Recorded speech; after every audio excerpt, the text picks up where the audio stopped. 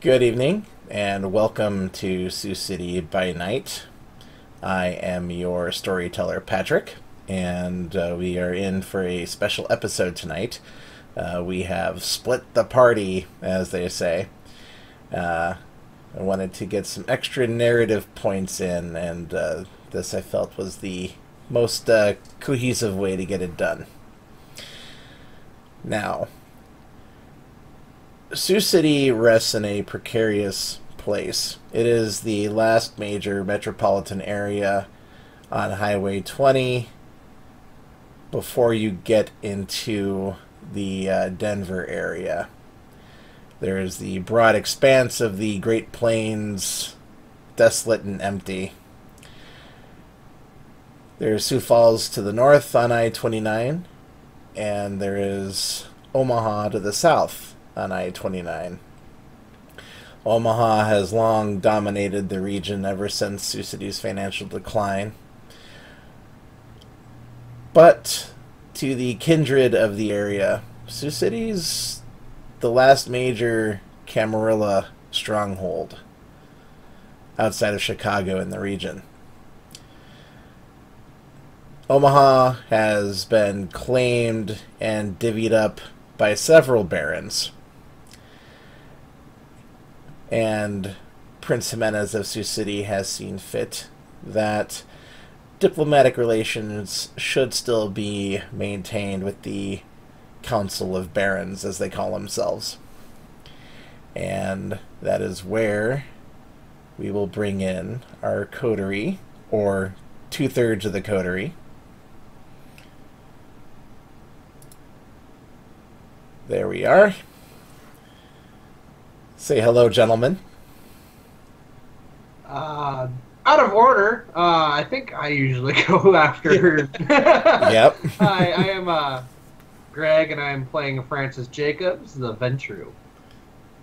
And I'm Steve, and I'll be playing the Brewhaw Flint. And Sarah, the Tremere of the coterie, will be joining us in her own separate scene after the intermission. So, before we dive into tonight's story, let's get some of the housekeeping done. It is a fresh night, so let's go ahead and make your rouse checks, gentlemen.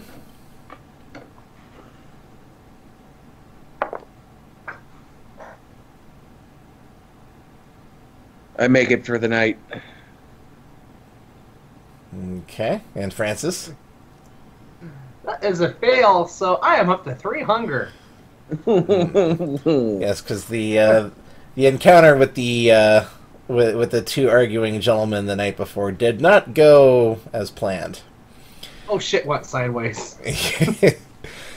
So, the coterie is still waiting to hear back on Prince Jimenez's official yes or no on the scheme that was presented to them by the visiting Ventru. But in the meantime, Prince Jimenez has seen to it that another diplomatic exchange needs to happen between the Camarilla in Sioux City and the Anarch Barons of Omaha to the south. This is not the first meeting between both sides. However, this is the first time that Prince Jimenez has asked any of the coterie to go. Per the arrangements between our third and the visitor, she will be having a meeting with Elisabetta Giovanni of the Hecata, while Flint and Francis have loaded up into the pickup and are heading down to Ottawa, which is the halfway point on I-29 between Omaha and Sioux City. Ottawa is treated as a neutral ground between both sects. There are no local kindred to speak of. There is, along I-29, there is a large truck stop. And there are some strategically placed old broken down big rigs and trailers in the back lot that affords a little extra privacy for anyone wishing to participate in these meetings. But the scene opens with Flint and Francis driving down I-29. So, who are we meeting again? We're meeting Baron Malone. Keegan's been someone I've known for a bit. For the reasons we'll have to find out. But I'm wondering how urgent this had to be, since it had to be done without Rachel. Yeah, it's a shame that she's not coming along, but boys trip. Yeah. This is almost a continuation from last night's festivities. Oh yeah. Fishing trip part 2. Just in case. So, as far as Baron Malone is concerned, he does have a bit of a reputation for being one of the more hot-headed Brujah in the area. He was nominally part of the Camarilla prior to the incident which caused the Brujah to leave the Camarilla en masse. Insofar as, if you were an Anarch before the big split, you were still in the Cam. You were just not so diligent of a member. But Baron Malone took full advantage of the Brujah exodus and literally flipped off Prince Jimenez and headed to Omaha as soon as word spread. Now, Flint, you do know a little bit more about Malone. Yeah.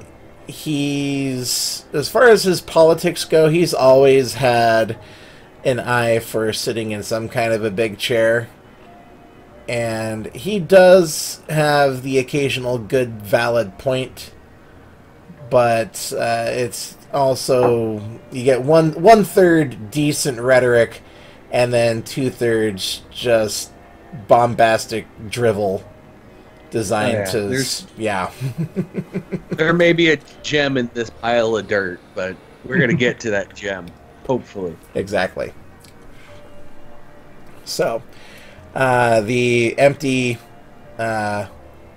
highway here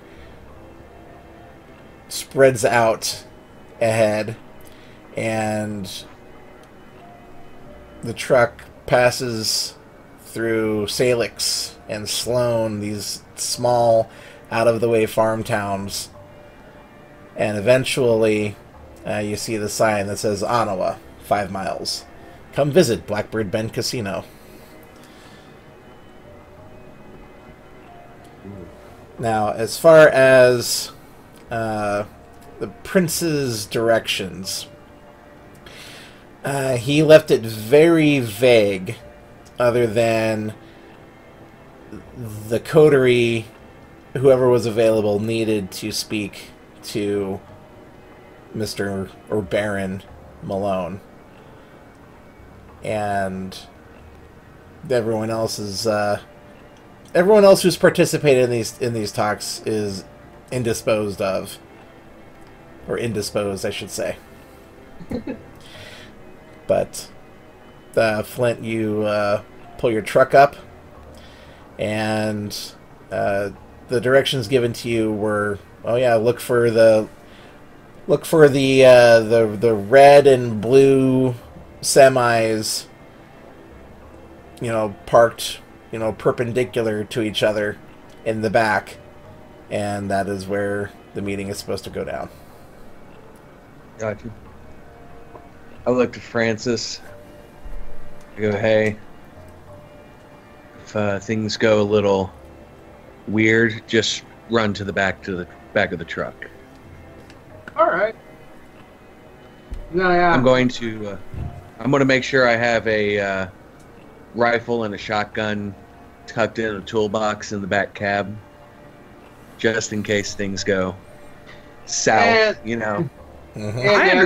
I understand how we handle some situations when Rachel's not around, so I'm going to make sure that we're prepared.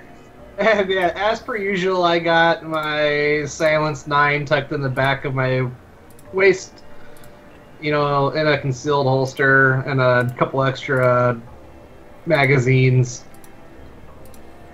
Okay. As well. So, as the truck pulls up, you kill the headlights and you get out and you walk around the side of the semi. And standing there, excuse me, going to be doing a lot of that tonight. Standing there, in all of his clan leather jacket glory, is Keegan Malone. He doesn't necessarily look like he, was a leftover of the punk movement from the 80s, but, the stereotypical, when a Ventru says, oh, that damn Bruja, Keegan, it almost feels like he goes out of his way to look the part. So, crusty, nasty, old dried blood leather jacket, with some spikes coming out of the shoulders. He's got half of his head shaved completely bald, and he's got like a firebolt tattoo on the side of his head. The other half, he's kept it long, and it's actually clustered up in dreadlocks.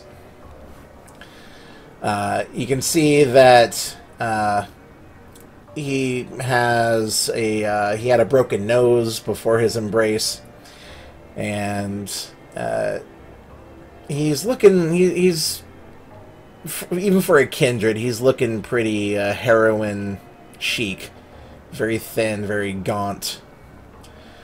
But he's kind of leaning up against his Harley. He's got his arms crossed, and he's got a lit cigarette dangling out of his mouth, which he takes and flicks it off when he sees you guys approach. He appears to be alone. Okay. So, you're the two that Jimenez has sent down tonight? That is correct. That's correct, Baron.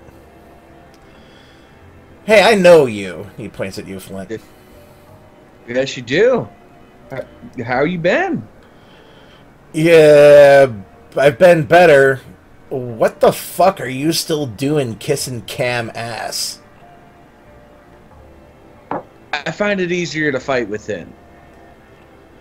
Well, a lot of us said that back in the day, and look where it got us. But then again, look where it got the Ventru. I've seen a lot of shit in my life. I feel comfortable in it. Alright, whatever. And so, yeah, I know you. What's your story? And he's pointing at you, Francis. Well, name's Francis, and I'm a Ventru, so I feel like that make your assumptions, but when I was younger, I wasn't too far away from where your mentality was at. I don't think you have the right to really speak for what's going on in my head. As an aside, what are you two wearing tonight? I should have asked this before we got in the truck.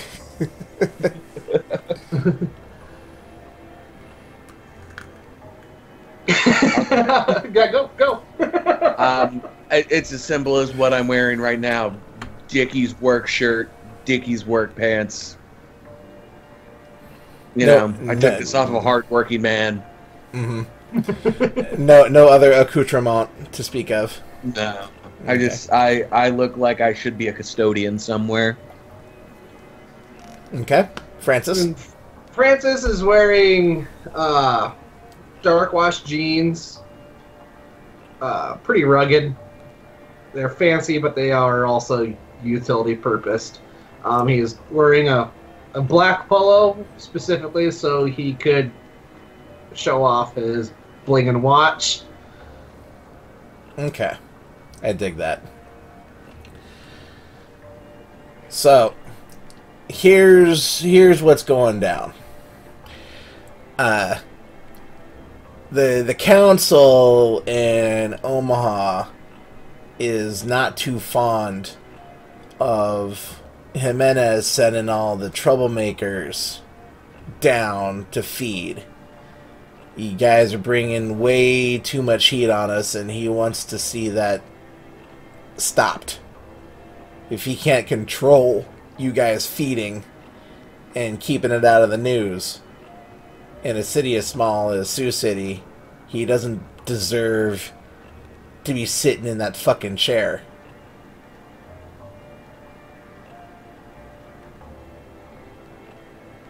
So what do you got to say to that?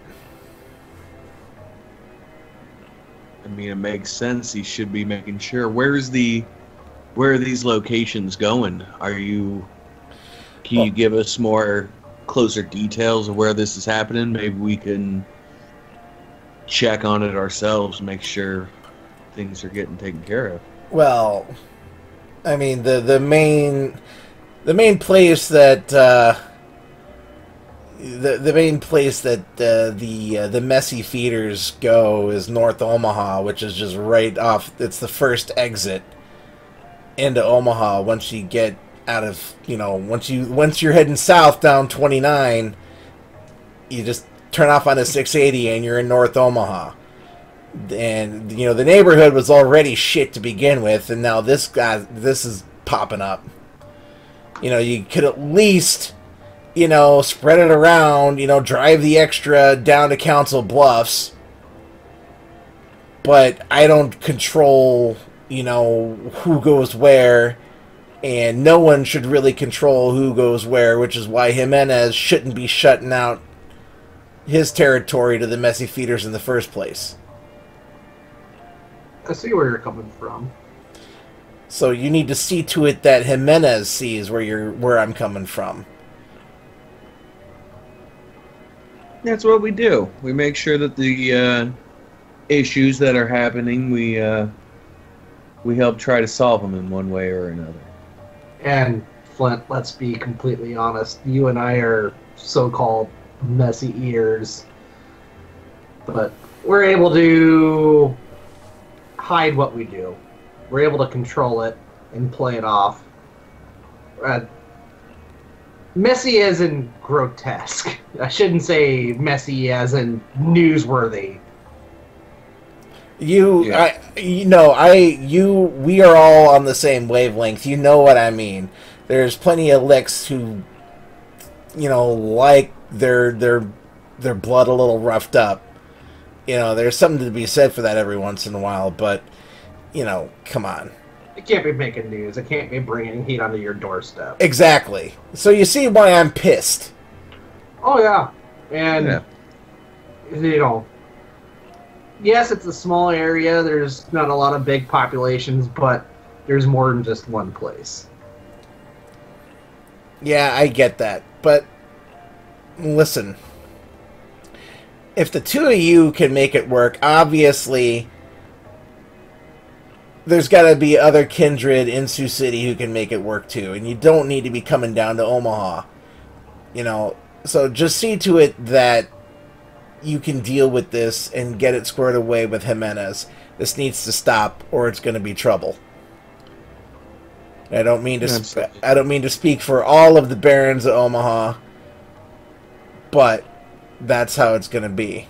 There's going to be some extra heat down south for Jimenez if this doesn't stop. I take hear you. everything into consideration. And no, I mean, obviously Omaha has a larger population than Sioux City, and anything hits Sioux City's radar, it's bad news for us. We can't be drawing unwanted attention to us. So drawing unwanted attention to you, even at a higher population, is still bad. I get what you're saying. So thank you. We will definitely send word up. I mean, like you're saying, Council Bluffs, there's Sioux Falls. I mean, there's a lot of other places that we could go and branch out. No, I'm suggesting that it stays the fucking Sioux City. Okay. No, I see what you're saying now. I'm sorry. Good. Now fucking keep it that way and tell Jimenez that I'm expecting a response tonight. He knows my number. I think you'll get your response. Anything else? We good? I think we're good. Then get the fuck back up to Sioux City. This is neutral ground. Says Jimenez. There are some barons who are... let's just say we're thinking of expanding, and the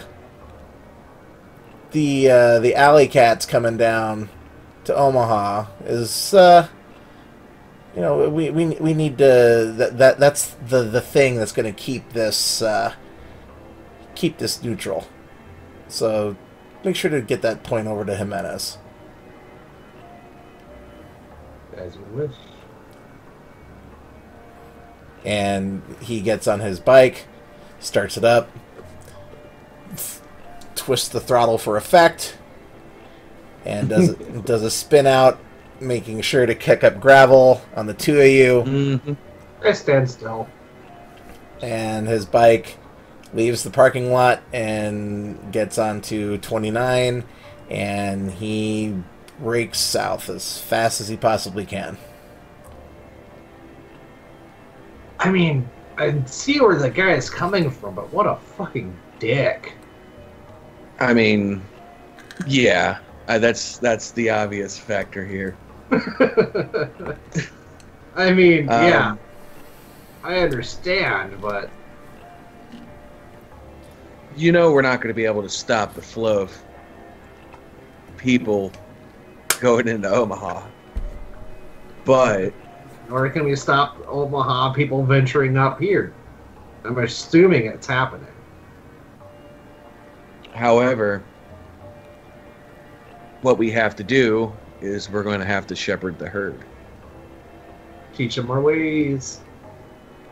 Find a way to move them out of that area. If they learn that they're fighting...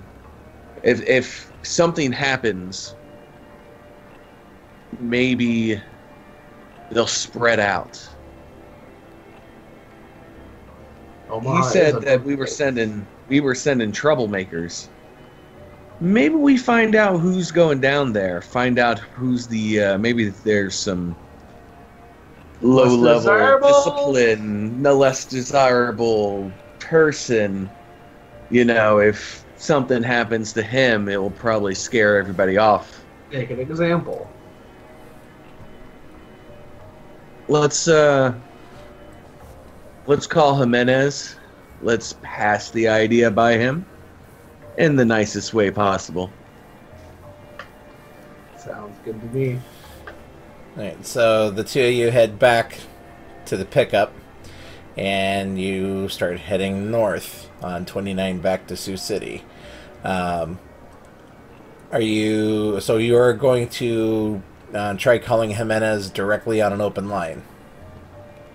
No. No. We're gonna make it back. I assume that we left early. Yeah. So the night is young. Yeah. Again, I'll call Zeke. No. Yeah, No, we'll call Zeke and have his people get a hold of Jimenez's people and make sure that we're ready for a phone call once we get in. I think that would work. If not a personal meeting. I'm assuming we have some sort of code set up with Zeke. That way we're not openly talking. Oh yeah, he's the master of double entendre. No, you'll be. He'll understand what you're trying to. Ghouls be ghouling and such. Exactly. All right, so Flint. We'll call. Yeah. Do you want to call Zeke, or do you want me to call him? You're driving. Yeah, you're driving. So yeah, responsible. Yeah. You could have Bluetooth. I don't know how new the truck is. Yeah. I don't know if burner phones have Bluetooth. Safeties. But I'm responsible. So you are going to go ahead and call Zeke. Now, we'll say that you guys got on the road at 9:30. It's a 2-hour round trip from Sioux City to Ottawa. So it's around 11:30. So it's still decent. It's still decent time. So, give me 1 second here. Just making some quick adjustments. The lag in OBS is pretty gnarly tonight. There we go. All right. So the phone rings, and after a couple of seconds, Zeke picks up. Hello, sir. Hello, Zeke. How's it going tonight? It's going. It's pretty slow. Nothing really major to speak of. What can I do for you, sir?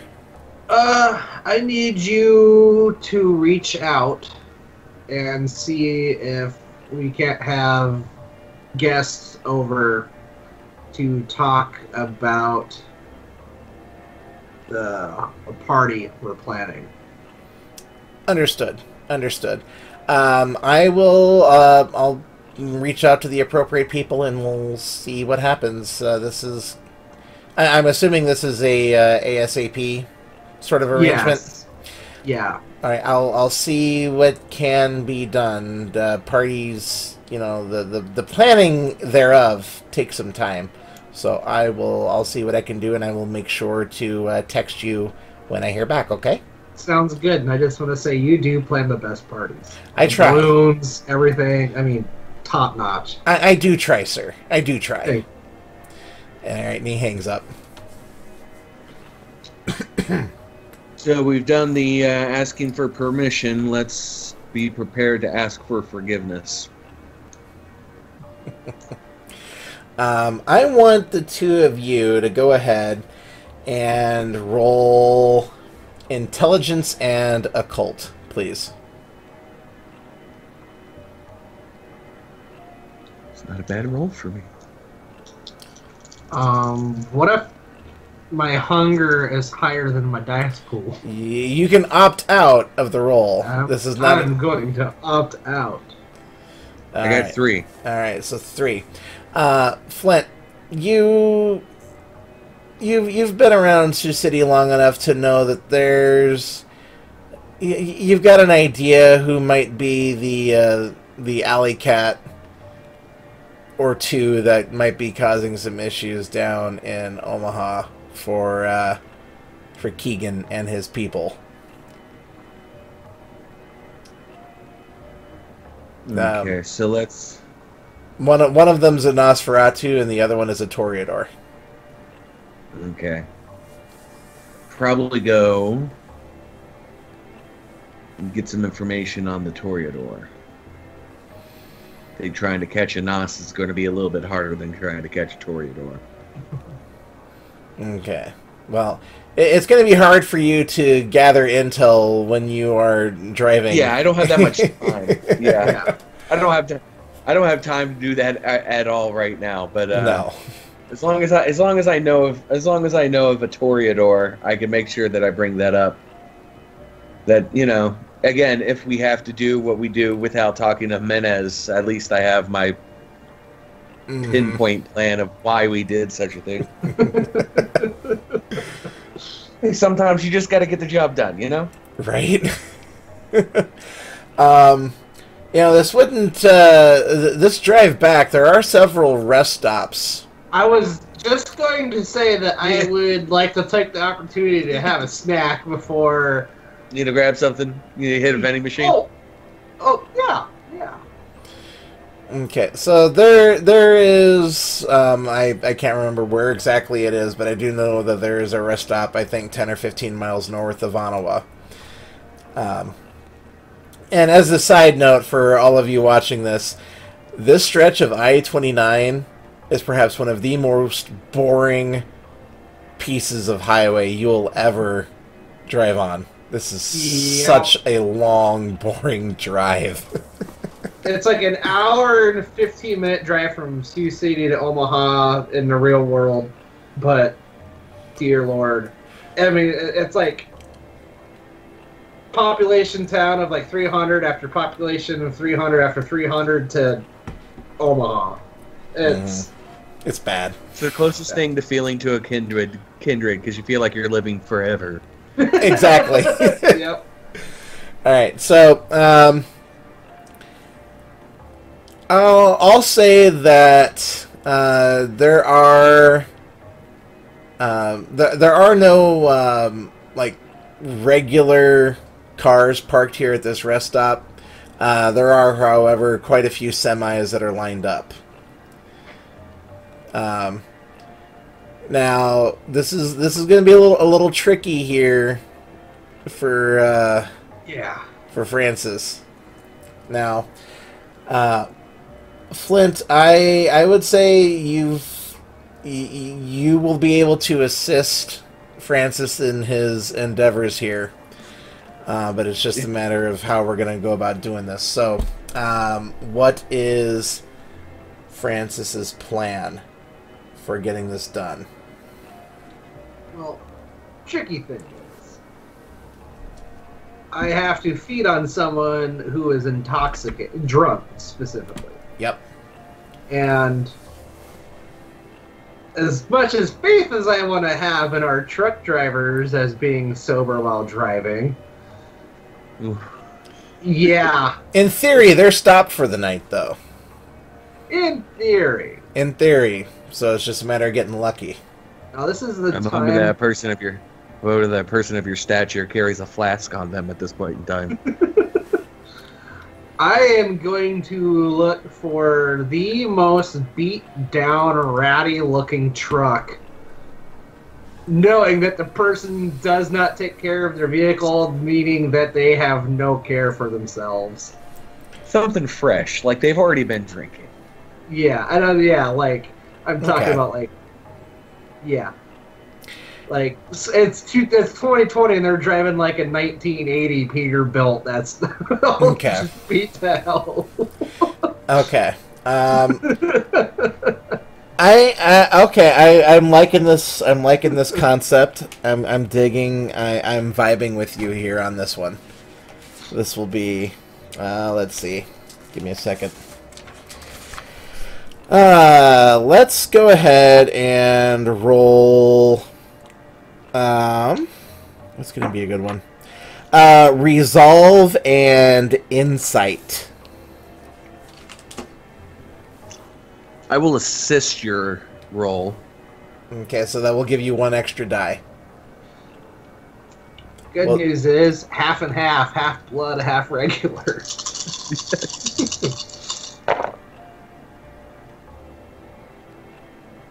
Ooh, 1, 2. The 6 and above are successes, correct? That is correct. 1, 2, 3, 4, 5 successes. Nice. Yeah. Any criticals on that one? Any 10s? There was 1 10 and it was on a regular. Okay. Okay. Just checking it. Yeah. So out of 6 possible dice, yeah. Okay. I'll allow this. We'll we'll say that you found you found a truck that you think is going to suit your needs, and in fact, if you're not mistaken, it looks like there might actually be a couple of crumpled up beer cans that have gotten chucked out the window already. This looks very promising. Pull over here. Okay, so Flint, you stop the truck. I'm assuming you... Stop the truck. Yeah, now you kill the engine and turn off the lights? Yeah. Okay. Alright, so we'll do this... I can't... This will be like a 3-and-out scenario, so you've made your first roll here. Okay, to find the truck. Now, how are you going to gain entry into the vehicle?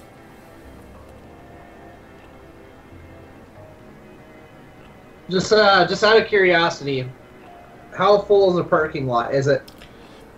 We'll say there's 5 semis here. This guy is parked way up in the front. He was the first one to pull off because, goddammit, he needed his drink. And I'm assuming, are they parked parallel or like? They're parallel. Ooh.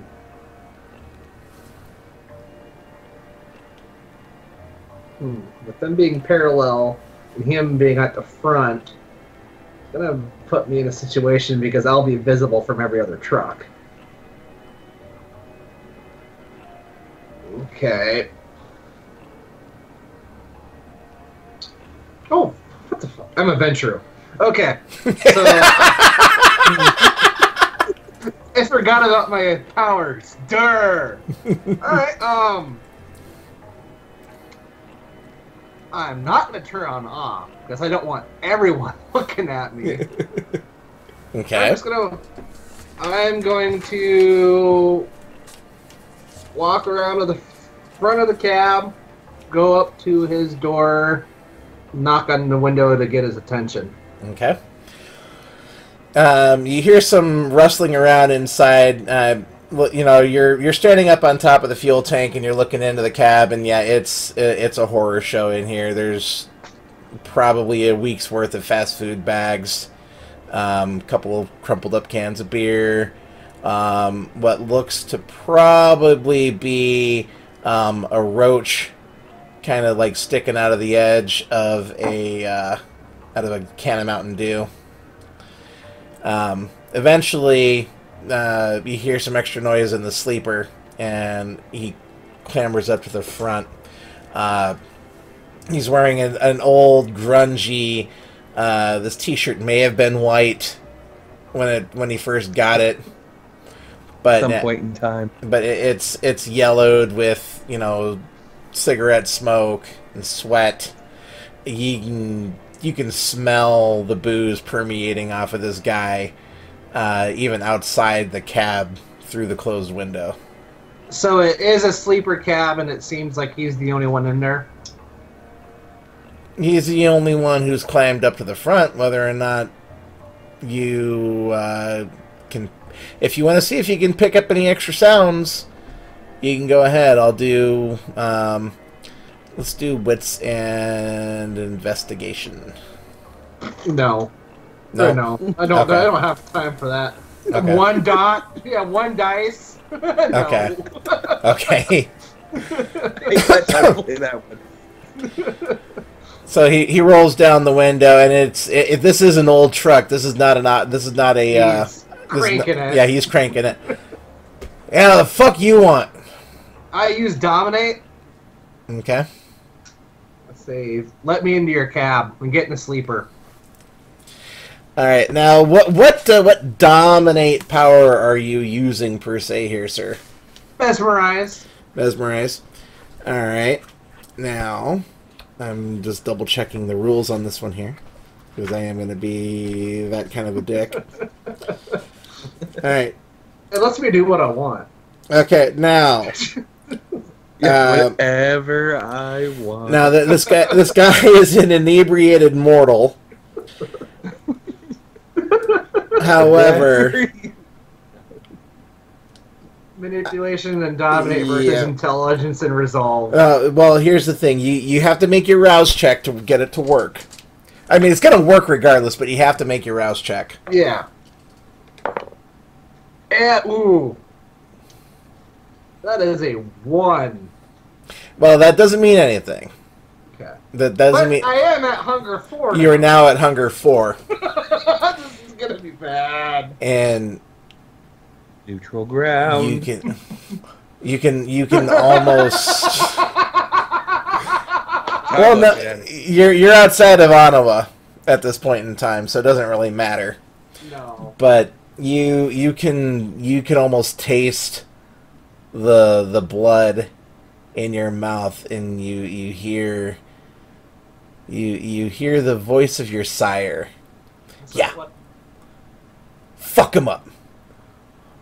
Drain this piece of shit dry and fuck him up real good. And I would like to imagine all of that taking place right after he rolls the windows down, and I haven't had a chance to say what I'm going to say yet. Mm-hmm. That works. So when he rolls the window down and says that, it sets my internal beast off, and I go, get into the fucking sleeper now. And you see him kind of... Okay, alright. He was having a hard enough time getting out of the sleeper before he just had his mind rolled. But he falls into the sleeper. Okay. Now, with that being said, would you think that was what I did and how the situation played out has satisfied the alley cat? Or okay, so okay. Alright, so he falls into the cab. Using pretty much all of my resolve left, I open the door without flying it off the hinges. And I go in and I grab him by the scruff of his hair and just fucking just clock him across the chin and just latch on. The punch seems to, rouse him from under, or out from under your mental control. But just as he's about ready to start struggling, that's when the ecstasy of the kiss takes hold, and he is putty in your hands. How much are you going to take? I'm going to take down to 1 dot. Okay, so you're not going to kill him? Alright. No, I'm going to get rid of 3 dots. Okay. The blood has that sickly tinge to it that only a long-time alcoholic would have. Like, you can almost taste the cirrhosis in the vitae. This guy's the bouquet. But for whatever reason, this is the blood of someone who's drunk. That's what does it for you. And he slumps down in the back. You leave him laying on his belly, so if he does end up getting sick, he's not gonna asphyxiate on it. Yeah. And I make sure to lick the loons and close it all up. Okay. So he's probably gonna have a hard enough time remembering how he got that shiner, but that will be it. Yeah, DOT comes by and say he's beer all over the place. He's high off his ass. No. So you get back in Flint's truck and you're. Shall we roll? I'm calling the "How am I driving" bumper sticker on the back of the trailer. Yeah, I just saw a beer can come from out of the semi here. He's parked. It's bad. The location. Thank you. Oh my god. I'm doing my part. Hey, oh, I'm sorry. Oh, I gotta compose myself. Oh, headache.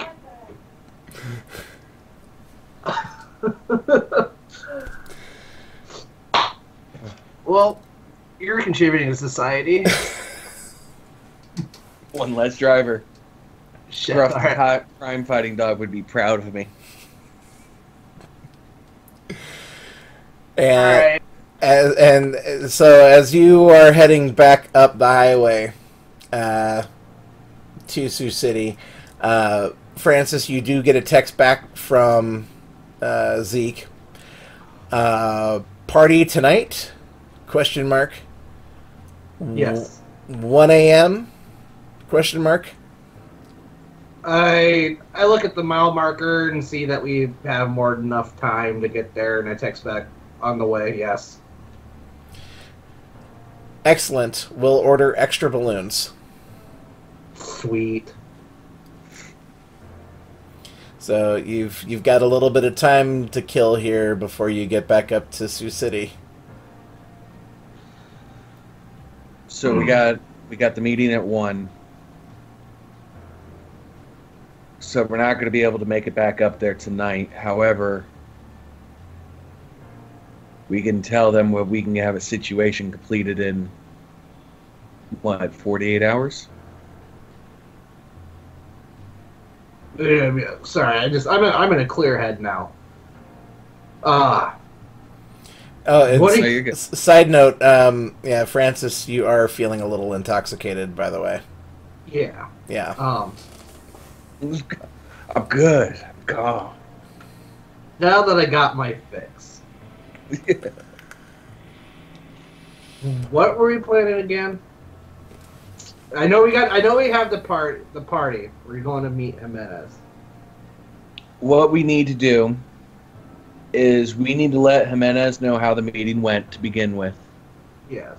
but also let him know of our plan to take care of the situation. The situation will be to take one of the less desirable of the cam and make an example of Yeah. Okay. to Sorry. to distance the people around it. If I'm seen around here with too many vampires, this is the situation that I will be in. And going off of his feeding rules for here in Sioux City, he doesn't want it messy here. So, by making an example of someone saying clean your act up in other places, we're just trying to enforce his feeding rules here in town as well. Calm the herd, yes, but Yeah. since it's not on our doorstep, it's out of our limits. We're going covert. We're going under the radar. But in the same way, there's other missions that we've done. We want to make sure that the guy in charge understands what's going on. It'll be the last time that he'll have to hear about it, and we get the job done. Sounds good to me. And as the truck drives north, heading toward Sioux City, a lot of things are obviously in motion here for the coterie. We've got the situation regarding skin. We've got the situation regarding Kevin, the ghoul. We've got the situation now involving the arrangement that Jimenez might have to make. Or rather, the arrangement that Jimenez may or may not agree to. And now the issue with the Omaha Anarchs. And after the intermission here, we'll see how Ms. DeWitt fares with her meeting with Elisabetta Giovanni. So, say good night, gentlemen. Good night. Night. And we will pick up after the intermission here with Rachel. And welcome back. Thank you for sticking with us. So now we will pivot our attention from the two gentlemen driving back up on I-29 after their interesting encounter. And we are pivoting back over to Sioux City. And there we are. There is our wonderful Ms. DeWitt. Say hello. Hi, my name is Sarah, and I play Rachel DeWitt, the Tremere. There we are. So, this picks back up in Sioux City. Kind of a flashback, if you will. The two gentlemen went south on an errand for Prince Jimenez around the same time that Rachel here got a notification that the Hecata, Elisabetta Giovanni, would be very inclined to have a meeting, and she is doing what she can to pencil Rachel in such short notice due to some poking and prodding from a mutual acquaintance. Now, Rachel does not own a vehicle, correct? No. Okay. So, we will say that arrangements have been made that Rachel would get picked up by one of Ms. Giovanni's associates, and then she would be taken to Elisabetta's I don't want to say haven per se, but we'll say public haven in the country club neighborhood in the far northwest side of the Sioux City metro area.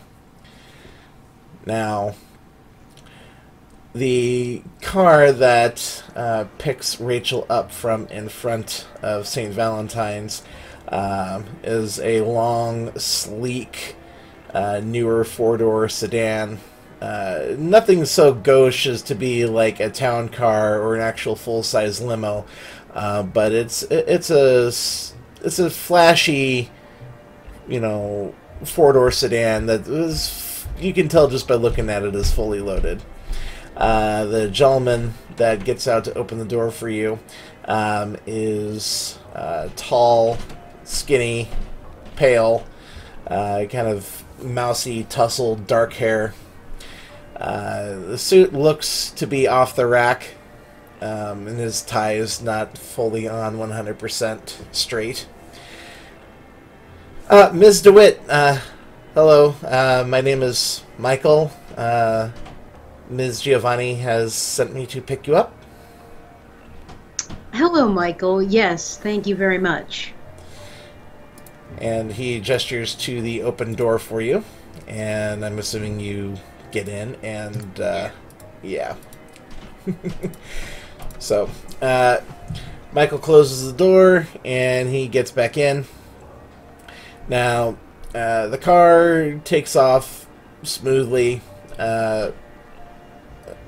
Michael may not look the part, but he seems to be at least competent when it comes to driving the car. And he doesn't want to impose by trying to force small talk. He will speak if spoken to, but it's pretty clear that he knows his place in the pecking order.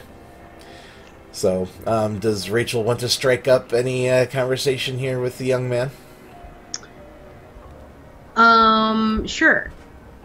I'm just gonna sort of like lean back and get comfortable. Michael, how are you this evening? Oh, I'm doing well, ma'am. Busy as always, but I'm glad to be of service. Sure. Is this the typical type of errand you do? Yes and no. I'm busy all over town, and yeah, I drive sometimes, a lot sometimes, but yeah, I drive. Yes. The man is clearly nervous. Okay. Yeah, I'd just like to know a little bit more about you. You can be at ease. I'm very harmless. Oh, okay, ma'am. Well, I've been instructed to not speak unless spoken to. So, I don't know. What else do you want to know about me? How did you come to work for the individuals that you do? He actually seems to straighten up a little bit, and he it seems like he finds a cold, steel reserve in him, and he just kind of looks in the rearview mirror. It's a family thing. Oh, of course. Of course. That makes perfect sense. And I'm sort of satisfied with that, and I'm kind of done talking to him. Okay. And Michael seems to be relieved with the silence. And the car drives north along Hamilton Boulevard, which is a long stretch of strip malls and shopping centers, restaurants. And then it gives way to, a hilly forested area. And Michael drives the car up into the hills, and it's clear that you are now no longer on public street, or a public street. This is like a private drive that meanders way up on top of a hill. Lots of evergreen trees, stuff that's not going to lose its foliage in the wintertime to afford the well, for lack of a better term, mansion that the car pulls up in front of, the most amount of privacy possible. Michael stops the car, gets out, and then proceeds to walk out and open your door for you, and gives a little respectful bow as you exit the vehicle. Okay, and I look back at him. Thank you, Michael. You're more than welcome, ma'am. We should probably figure out what Rachel's wearing tonight. Yeah, so this is a bit of an alternative look, a little less buttoned up. So I have kind of this black sort of flowy tank top. It doesn't have any sleeves, but Rachel kind of likes a little extra layer of modesty, so she's got this black cotton bolero, but the back of it is all lace. So you can sort of see, that's like the only, besides the front, the only like hint of skin that you get. And then she's just got another one of her black maxi skirts and some ballet flats like usual. Okay. And we also forgot to do our nightly rouse check. Oh, jeez. I almost forgot. Okay. Success. Okay. So you are currently at hunger 1? Or 2? I'm actually at 2. 2. Okay. Yeah. Mm-hmm. All right. So Michael leads you up to the house and opens up the door. This door appears like it's actual solid wood, and you wouldn't be surprised if it's maybe got some metal reinforcement pressed between, two, sticks of lumber, basically. But no creak. The door, glides smoothly open for you. The foyer is very, we'll say, subdued, but opulent at the same time. There's not a lot of flashy, like, marble or you know, a lot of, you know, there's not a lot of gold, not a lot of, you know, fancy schmancy decor, but it's very clear that this room itself probably cost the same as like a typical like 2-bedroom house would. But standing there in the foyer is the woman that you've come to see. She's tonight she's dressed in a black evening gown. She's got a little poof of fabric on her left shoulder, sure. And it swoops way down, showing off plenty of cleavage and a bare shoulder. Her hair's you know, styled to where it's, you know, kind of covering the right side of her face. She's wearing also a pair of like we'll say 2-inch heels, and they clack as she walks across the hardwood floor to you. Ah, Ms. DeWitt, hello. It's a pleasure to meet you. Hi, my name is Elisabetta Giovanni. Hello. How shall I address you? Ms. Giovanni is fine for now. We're not besties quite yet. No, of course not. Well, Miss Giovanni, thank you so much for the ride here, and I'm honored to be here. Yes, and it's when our mutual acquaintance reached out to me, he said that you would be someone that it would be worth knowing, and I wanted to just see for myself if that was actually going to be the case. And so far, you have not disappointed. I'm glad to hear it. I hope I can continue to live up to your expectations and surpass them. Well, thank you. And if you'd follow me, she leads the way into a sitting room. And Michael has done that skillful thing that all well-seasoned servants do and has vanished without you even noticing that he's gone. The sitting room looks like this could be, you know, a study out of, you know, some aristocrats, you know, 19th century, you know, summer home. But, you know, bookshelves, the smell of old leather, there's a dim mood lighting. There is a fireplace in this room, but it is not lit for obvious reasons. But there's a like 3 red velvet you know, love seats kind of gathered around a mahogany coffee table. Elisabetta sits down in one, and she gestures for you to sit in the one next to her. I sit down. So, Ms. DeWitt, if you could just, why don't you tell me a little bit about yourself? I don't know much about you. Sure. Well, I'm a part of the Prince's task group called the Heartbreakers with my associates Flint and Francis, and we do a number of things for him, taking care of his various needs.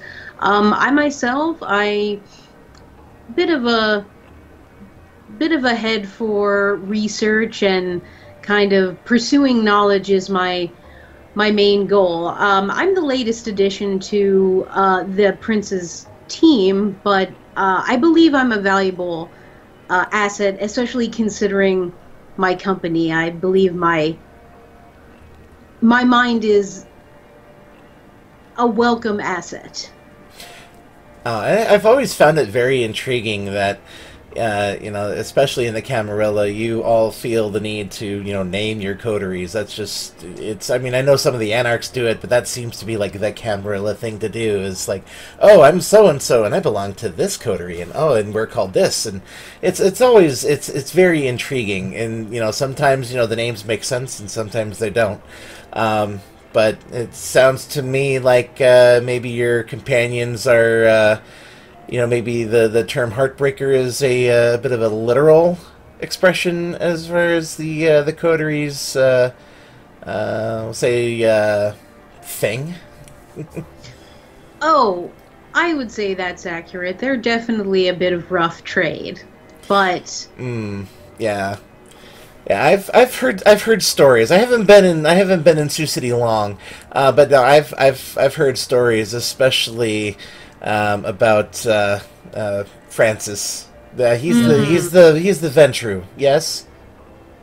yes. Yes. I've heard stories. He's a bit of a tough customer for a Ventru, and I would be most pleased if I could eventually come by your establishment and maybe have a meeting with everybody. I think this could be actually the beginning of a very good working relationship. I think that sounds very agreeable. We'd love to have you. And where are my manners? Do you want any refreshment, dear? I don't want to impose, but if you're offering, I'd certainly take you up on that. Oh, very well. And she... Michael, come here, dear. And he appears out of a doorway, kind of positioned behind Elisabetta. Yes, grandmother? Yes, come here, dear. Our guest requires some refreshment. He nods and he silently makes his way over to you, and he moves his shirt off to the side, and he offers his neck to you. I will dig in. All right. Yep. So now I don't know how this jives with my predator type. You are a Sandman, yes? That's right. Okay. Well, you can take enough to be polite about the matter. Okay. Like just a gentle sip. Okay, fair enough. You're not under any kind of we'll say emergency duress. No. If you want to actually take a full blood point, I will let you do that, but it's going to require a willpower roll. You just need one success. Okay, and did my willpower refresh Yes. from the last session? Okay, Yes, just it did. making sure. Yep. Okay, yeah, you know what? I'm gonna roll my willpower here. Okay. Okay.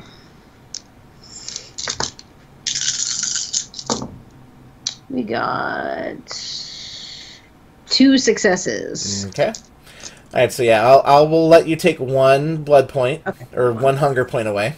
Okay. And as your fangs sink in, that all you do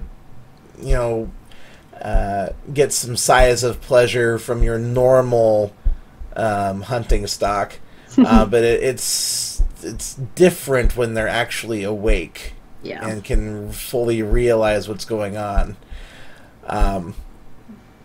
So his blood tastes different than a normal mortal's. And if you wanted to, maybe do some taste of vitae shenanigans here. I was about to say I will go ahead and use Taste of Blood, which is free. Yep. So. Yep, you do have to roll though. Oh, that's right. I can't. I'm looking it up right now. Okay.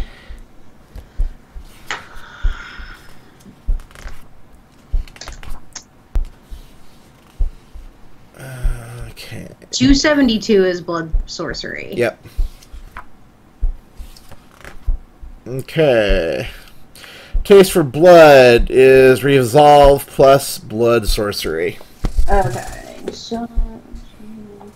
Alrighty. Now, am I rolling this with 2 hunger die or 1? 1. Okay, just wanted to make sure. Okay, here we go.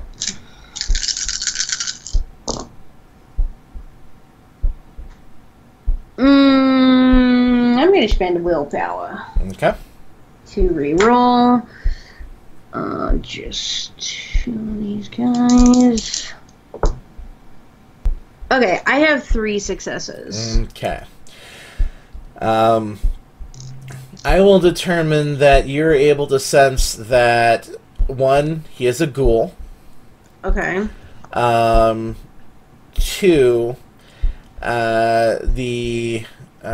his dom is,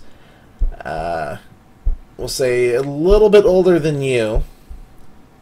Okay. And he's also, the essence that he has would be sanguine. Okay, gotcha. Okay.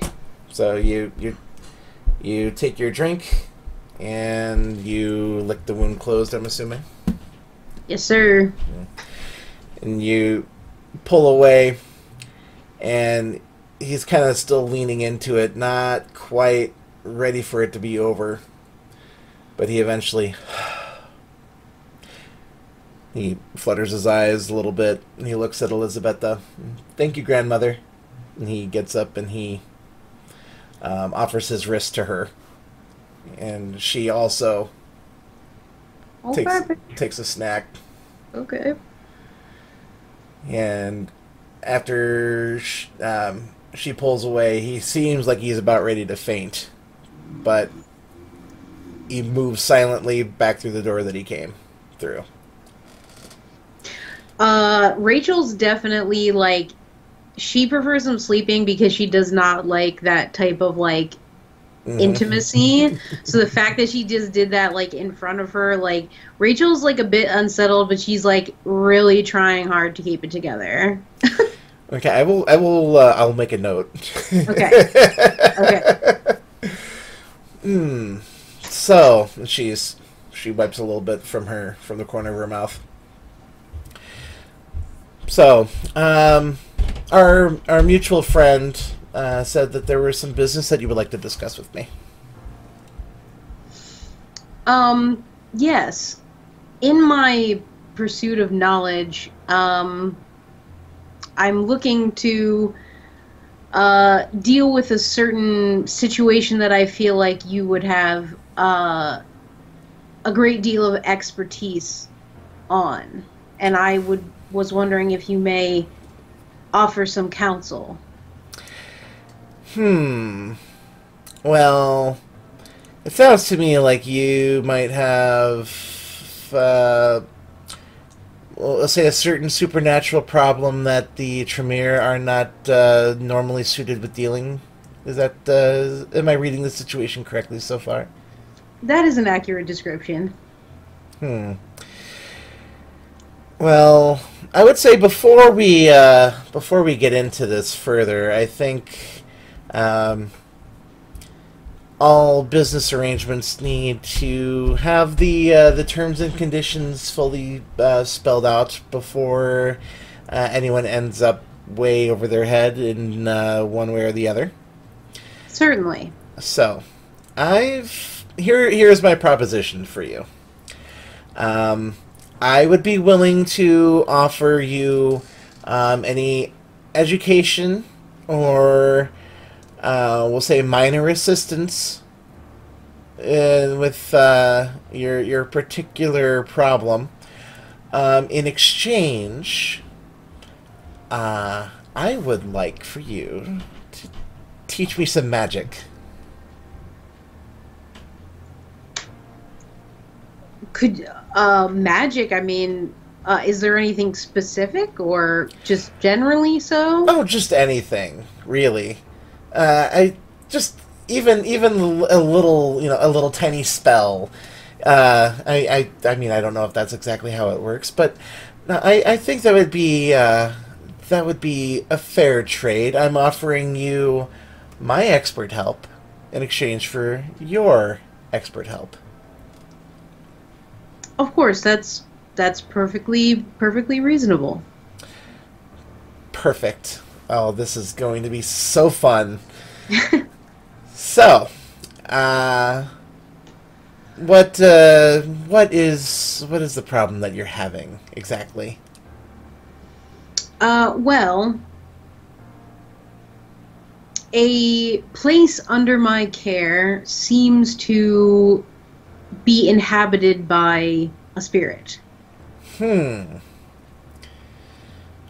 well, yeah, this city is lousy with restless dead. It's part of the city's bloody past.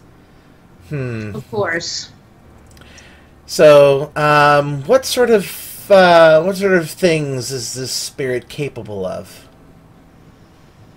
Well, it's been fairly intermittent, but it's been fairly mild things, turning the furniture upside down, for example. My experiences so far have been somewhat limited. Let me see. And then she, I presume, appeared to me very briefly in one instance, but other than that, just generally causing a ruckus, loud noises, startling things, and then, like I said, the furniture. Those have been my most immediate observations. Has anyone actually physically been hurt yet? Not to my knowledge. Okay. Now, is there anything in particular about this spirit that... I mean, this whole situation is odd, but is there anything that seems to be overtly odd about this spirit? I mean, the spirit seems not at all interested in communication with me. I mean, I suppose the ruckus could be a different sort of attempt to communicate, but she seems very resistant, almost angry. The only other detail is that she appeared to be in some garb from the 60s. But other than that, that's about all I know so far. Well, see, the thing about spirits is there's usually a person, place, or thing that they are attached to. And sometimes they can wander, sometimes they're bound. But it's usually that thing is what keeps them here. So I would make that your first order of business with dealing with your problem. I don't like calling the restless dead problems. They're to me and my kind, they're tools that can be used. And if you can find this thing that your spirit is attached to, if you would bring it to me, I'm sure that we could think of a appropriate reward for you. That makes sense. Yes, I can do that. Interesting. An item she's attached to. And it would be somewhere located in the place where the spirit is occupying. In theory. Now, I want to stress this could be a person, a place, or a thing. It may not necessarily be like, oh, here's my my undelivered love letter to my lost love. It can sometimes be that cliche, dear, but other times it could be a mattress that they might have died in. It's really hard to say. These things have very few set rules and expectations, and that is why I believe that you've come to the right individual to help you with this. Yes, I have no doubt. I mean, already some progress has been made into understanding what's going on. Mm-hmm. And with that, Michael comes back through the door, and he leans in, and he's whispering quietly to Elisabetta. Mm-hmm. Okay, thank you. And she shoos him off. Oh, if you would just give me 1 second, dear, I have business to attend to. Please, I will not be long. Of course. And she gets up and she follows Michael out. Is there anything that you would like to do in this brief window? So I remember you saying it smelled, like leather and stuff. Are there any, like, books? Oh, yes. Hanging out? Yep. Okay. I definitely want to take a look at the most juicy looking ones on the shelf. Okay. Now, when you say juicy, do you mean, like, occult themes? Oh, yeah. Okay. Yeah, anything that would immediately strike me, like the symbology or... Mm-hmm. Go ahead and roll intelligence and occult, please. 'Tis my best pool.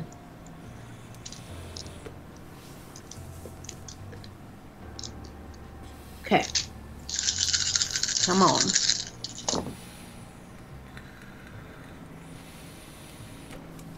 Man, I'm trash at rolling. Oh my gosh. I'm gonna burn another willpower. Because I need that sweet, sweet knowledge. Okay. Take those guys there. Wow. That didn't help at all. Alright, I got 3. Okay, so 3 successes. Yeah. As you are skimming through the bookshelf, you do find a small black, we'll say like pocket journal sized book. And on the spine is, this is going to be, it's in silver filigree. It's an ankh. And you pull it out of the bookshelf, and the front cover, this is it's not necessarily fully like full leather. This is almost like canvas for the cover, around old bookboard. But you open it, and it's actually appears to be a handwritten a handwritten book titled actually looks to be a copy of the Book of Nod. Okay. But I would recognize it as such. Let's see here. You've probably heard about the Book of Nod and how it's supposed to be like, the Canaanite Bible. Mm-hmm. But you've never actually read any of the text. Okay. So if you are you going to plop down and give it a good read, or what are we going to do here? Yeah, I don't think Rachel can help herself really. Okay. Let's see here. I want you to roll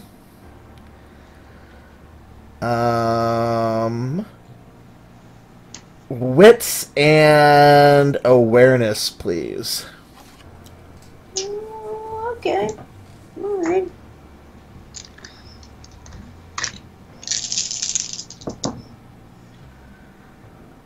I got 3 successes. Okay. So, you're starting to read through, like, the beginning passages of the book. And then you start to hear movement in the hall that Elisabetta left from. So you decide to, all right, we're going to put this away. Don't want to get caught. And we will go over what you read off camera, basically. Okay, cool. And are you going to attempt to get back into your seat, or are you gonna be like, hey, you know what? I'm just looking through your fucking books. Yeah, I think I'm gonna sort of be just like kind of pacing around aimlessly. Like I'm not deep in a shelf. I'm just sort of like walking around, super casual. Okay. All right. So Elisabetta opens the door, and she's got her arms linked with a young woman. She's wearing a very I'm trying to think of the word here. My vocabulary isn't up to snuff tonight.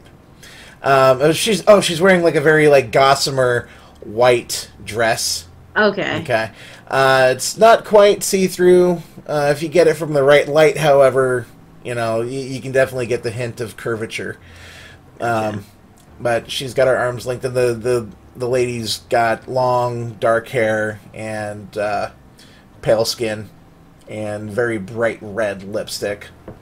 And Elisabetta sits down in her love seat that she was originally, and the lady she's with just kind of puts her head on her lap like this, and Elisabetta is stroking her fingers through her hair.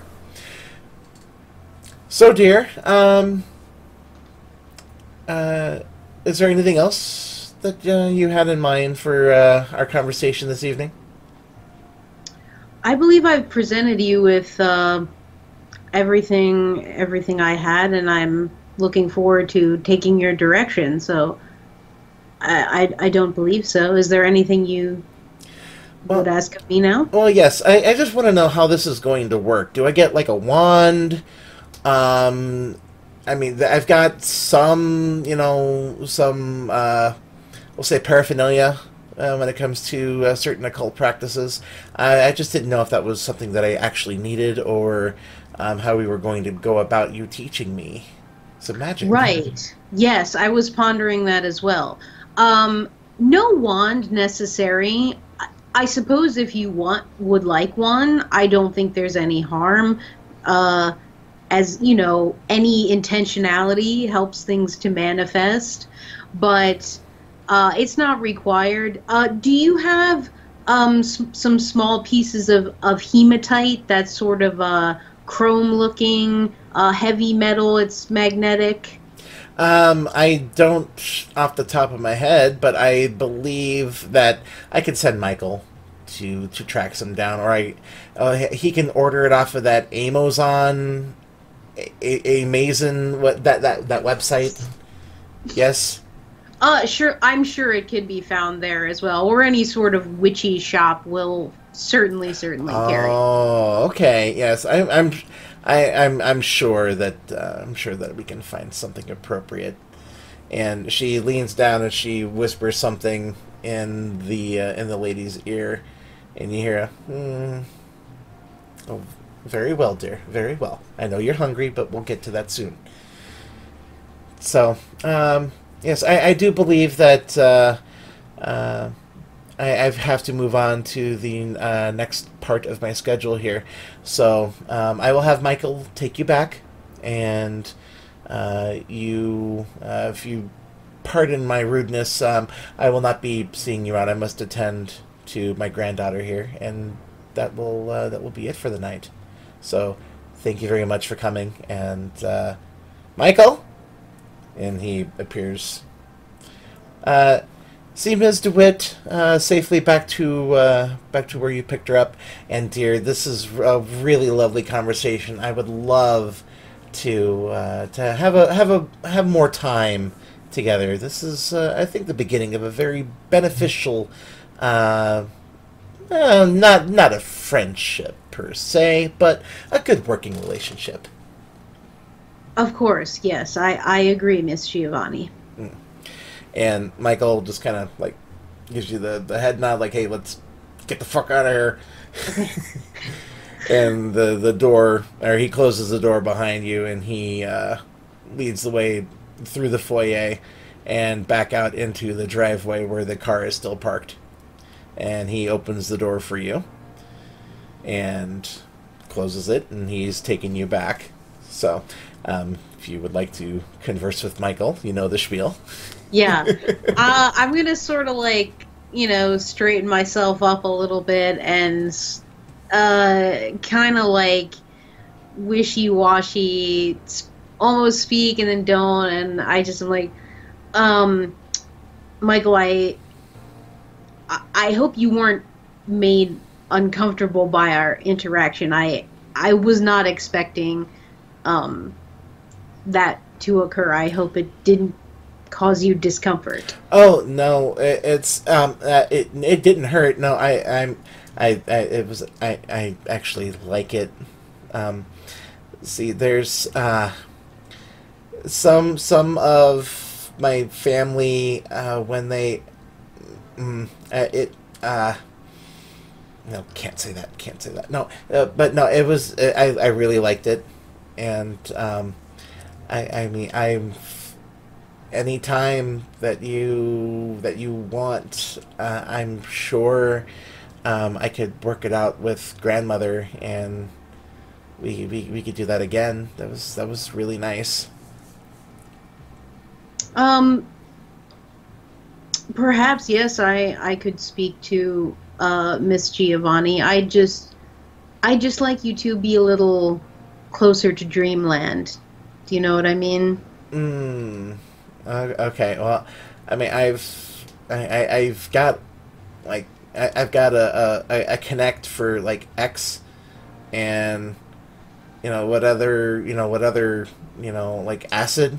I mean, if that's your thing, I'm sure I can make it work. Oh no, nothing so intense as that. Just for you to be a little on the sleepy side, and I can provide that. But no need to worry about it now. I'll speak to her about it, and perhaps we can do that in the future. Oh, okay. That would be nice. That would be really nice. And he's definitely giving you the lovey-dovey puppy eyes in the rearview mirror. So how long have you been kindred? I'm younger than some, but I have a decade or two under my belt. I've been like how I am for. Oh, he's sitting there, and you can. It's weird. He's driving completely straight and under control, but he is not paying attention to the road at all, as he's trying to do the math in his head. I've been like how I am for 30 years? 35? I'd have to actually sit down. Yeah. Gosh, it's really weird to think about it like that. Huh. Yeah, so. Hopefully many more to come for you. Oh, yeah, I've been...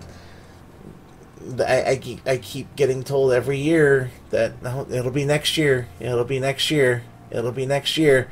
But they keep me like this. But I'm useful. I'm very useful. And if I could quit at any time, and I could come work for you if that would be something that you'd like. I'm sure I could make an arrangement with grandmother about it.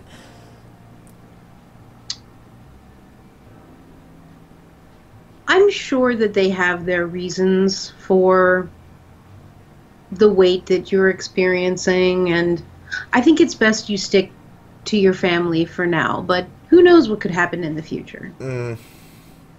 Okay, I understand.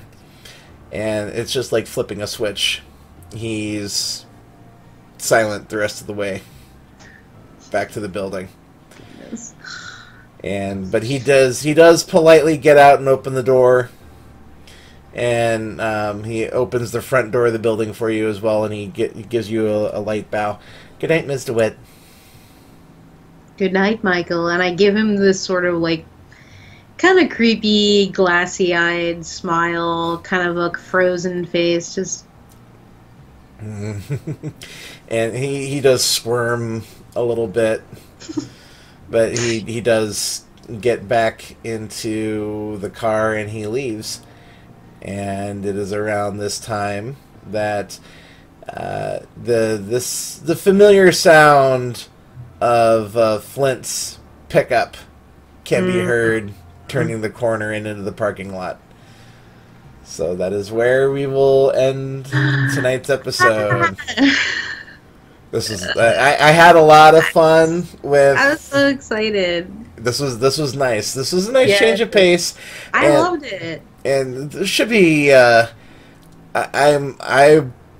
told Greg and Steve to not tell you about their escapades. He has not told me. He is practically busting at the seams, though. He was like, I wish I could tell you. He was like so jazzed after your session. He was just like ready. I was like, he's like, but he said we can't say anything. So I'm super excited to see how this all shakes out. This is going to be a lot of fun. But, super excited.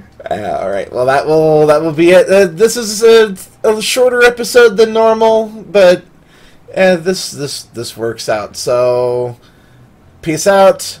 Good night. Bye. And we'll catch you in 2 weeks. Deuces.